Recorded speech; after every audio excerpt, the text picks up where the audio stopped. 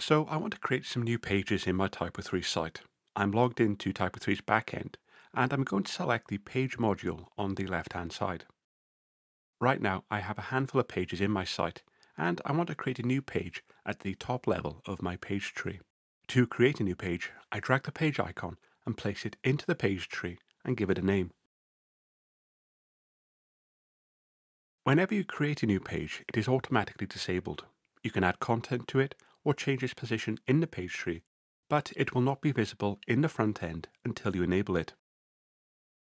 Next, I want to add another page, but this time have it nested under my services page. I drag the page icon over my services page and then place it.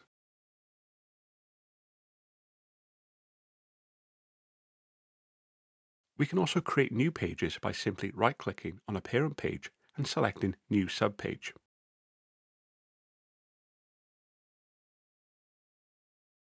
I give it a title and select Save. And to finish up, let us quickly enable our new pages, even though there's no content on them right now.